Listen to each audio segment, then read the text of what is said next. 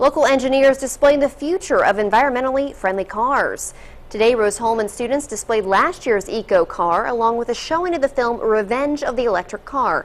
Visitors could also look into local hybrids that current Wabash Valley car dealerships are selling, all to help educate members of the community on the future of the automobile industry.